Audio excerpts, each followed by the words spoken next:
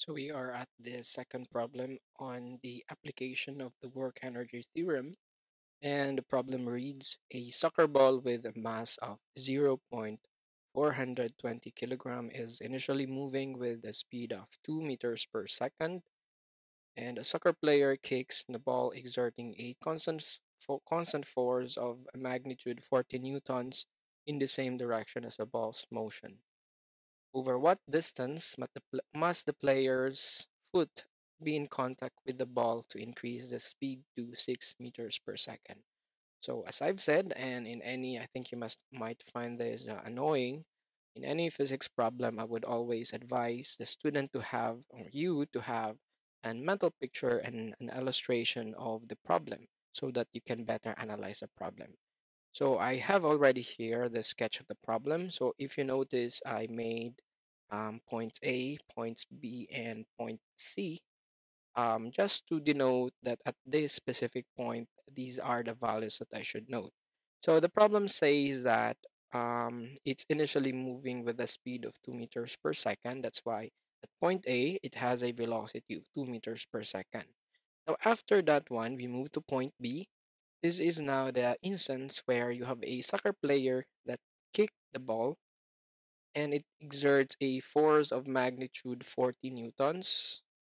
That's why I illustrated a point B over here. Okay, I don't like that the arrow there. So it has at point B, it has a uh, an application of 40 Newton force. And of course, as you would expect from Newton's second law, you should expect then that from point A to point B, it is still moving at a constant velocity, implying that the forces are balanced. So forces balance, meaning the sum of F is just zero. Now, upon the application of the 40 Newton's force, you should expect that the object will accelerate, or the object will accelerate. That means to say from 2 meters per second at that point, you should expect it to go higher than that value. So that is what you are seeing here. That's why at point C, um, it has now a velocity of 6 meters per second. And of course, it follows from, it's logical to expect that in this problem. Now, basically, what the problem is asking is the distance.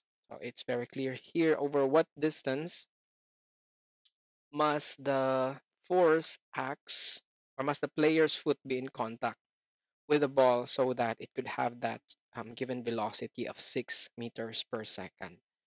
So I'm just going to write something here, the given in the problem, which will be helpful. We have the mass of the ball, which is 0.420 kilograms. We have also force net, the applied net force at point B, which is 40 newtons. And then we are looking for, so find our displacement over which the force must act on that ball. So, yep, this is still a problem of work energy theorem because, again, work energy theorem simplifies our problem. Instead of approaching the problem na mag-kinematics as well as dynamics or Newton's law separately, it could be simplified using the work energy theorem. So, using the work energy theorem, since this is already our second problem, and if you haven't um, checked out the first problem, I recommend you try to watch that first. Work energy theorem says not just the work, but the net work or the total work is equal to the object's change in its kinetic energy, right? So, also, this is something that I already discussed, the one in the recall section over here from the previous video, that since we are basically looking at network, we could express it as F net d cosine theta. So, I'm considering the case where your theta is equal to zero since the force and the displacement is lying on the same direction. So we end up with F net is equal to, work net is just equal to F net multiplied by the displacement. It means to say that our left-hand side of the equation could just be expressed as F net multiplied by the displacement. And then over the um, right hand side, that will just be further expanded into 1 half m final velocity squared minus 1 half m initial velocity or v naught squared, right?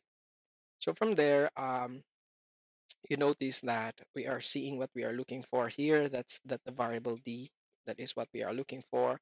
But you also notice again that on the side of the equation over here, you have a common factor. So to simplify the calculation later, let's factor out that first. So that would become 1/2. We factor out 1/2 m. So what is left is you have the final velocity squared minus the initial velocity squared. All right. Since we are just looking for the displacement d, as I've said in our class, I am going to find all means. Even though that means is at the end of the world, I will find a means to isolate my displacement d. So that means to say I have to multiply both sides by 1 over f net or simply divide by f net. That's the same thing. So when I do that, I would end up with an equation for displacement d, which is just equal to 1/2 multiplied by the mass of the ball, Vf squared, minus V naught squared, and everything is divided by F net, right? And over here, the next task would be to simply plug in the appropriate values for the velocities. So Vf and V naught, or initial velocity. Now you should have a correct value for this one, and this is where the sketch will be very helpful. So if you're looking for the final velocity, you should take the velocity at point C. So this is your Vf. And the initial velocity prior to or at the moment of the application of the force is simply your velocity at point B. And you cannot interchange that one because that will give you a different value. I mean, just a negative value. So for the displacement then, that could be just further expressed as d is equal to 1/2 of the mass of the ball. Vf, as I've said, is just Vc squared minus V naught squared is just Vb squared. So you simply replace it with the appropriate velocities, and then you divide it by the applied force or the net force in that case. So if I'm going to continue with this one, this will become 1/2.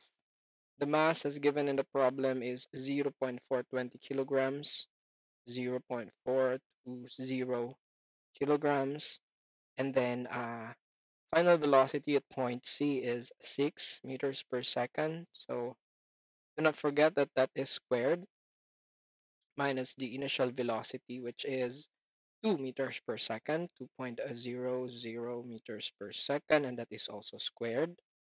And everything is divided by the applied force, which is equivalent to 40 newtons. All right, so let's try to inspect the uh, units, whether the units match up. So we should expect to get a unit of meter since displacement is a unit of length. Now, checking the, I don't like that one. So maybe checking the units because this will be helpful in order for us to realize whether we plugged in a missing values or unnecessary values in our equation. So we have in the numerator kilograms, so meter over second squared will be meter squared all over second squared.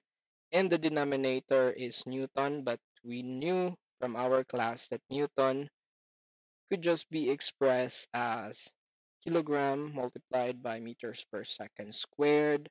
And upon inspection, kilogram will cancel out, second squared will cancel out, and one of the meter unit will cancel out, leaving behind m. And this is a very good news because this should be our expected value.